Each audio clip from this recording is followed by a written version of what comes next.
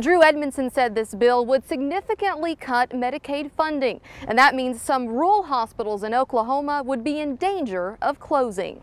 It would have a potentially devastating impact on people and children who rely on Medicaid for their coverage. Former Oklahoma Attorney General Drew Edmondson says that if the new health care plan passes, it will mean Medicaid funding will be cut in Oklahoma. Right now, 80% of rural hospitals in Oklahoma are barely making ends meet, which means many would be at risk of closing. If a rural hospital does close, it could mean that the people in that community would have to travel 100 miles for emergency medical care, and that is a risk to life.